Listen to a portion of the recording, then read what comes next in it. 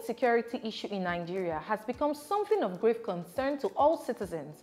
I keep wondering how the country arrived at such a villainous situation where no one is safe, and to make matters worse rather than make it less intense, the problem keeps escalating every now and then. But first, let me welcome you to this episode of So This Happened. This is where we highlight stories that made the buzz recently. My name is Margaret Usazua Efoge. You are welcome to the show. There was apprehension among residents of Kuje in the Federal Capital Territory following the repeated sounds of gunshots by terrorists being heard in the area on Tuesday night. During the attack, it was said that the terrorists released 600 inmates, including 15 deadly Boko Haram commanders who masterminded the March 28 Kaduna-Abuja train attack, in which 8 persons were killed and over 68 passengers kidnapped. Meanwhile, President Major General Muhammadu Buhari, retired, who visited the Kuje scene, said he was disappointed with the intelligence system, stating that how can terrorists organize, have weapons, attack a security installation and get away with it?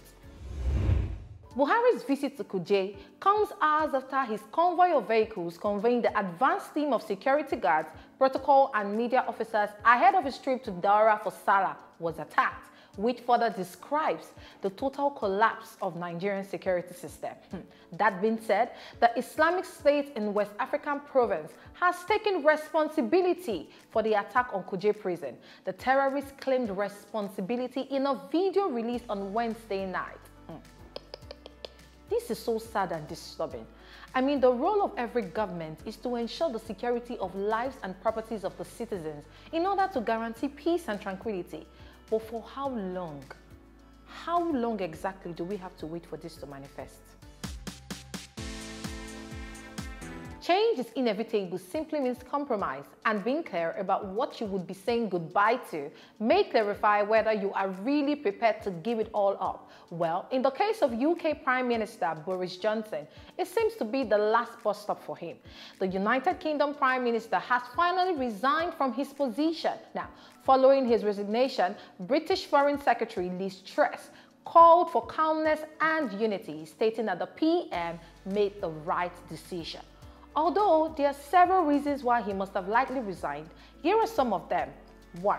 Boris Johnson is being accused of lacking focus, integrity, competence, and vision. 2. Earlier in April, Johnson was fined for breaking lockdown rules after it was revealed that he attended a gathering on his birthday in June 2020. 3. 2 key members of Johnson's cabinet resigned from their posts, with both saying they could no longer tolerate the culture of scandal that has stalked the then PM for months. Meanwhile, Boris, in his resignation speech while speaking on his achievements, said he's immensely proud of the achievements of this government. Well, the truth is, the nobody is indispensable statement might seem like a cliche, but it's a fact. And Boris knew it, so he resigned. That being said, I wish him all the best. To say the deplorable and frustrating state of the country has begun to manifest in its people is likely the only thing I can say to justify this woman's attitude. How can one go naked and douse herself with petrol? This incident happened in a filling station around Falomo area, Lagos State. According to the video, people were seen running helter-skelter, trying to salvage the situation as the woman roamed around naked with the petrol nozzle, dousing herself with petrol. Fortunately, some officers were seen carrying her out of the scene quickly because anything could just cause fire outbreak. I'm just wondering where all the petrol attendants were when she just went ahead and picked the fuel nozzle. This just goes to say that people are going through so much. This country's mess has finally begun to mess with some people's mental state. I just really pray that she gets the help that she needs. We have come to the end of this episode on So This Happened. Please feel free to like, comment, subscribe on all of our social media platforms. My name is Margaret Usazua Efoge. Many thanks for listening.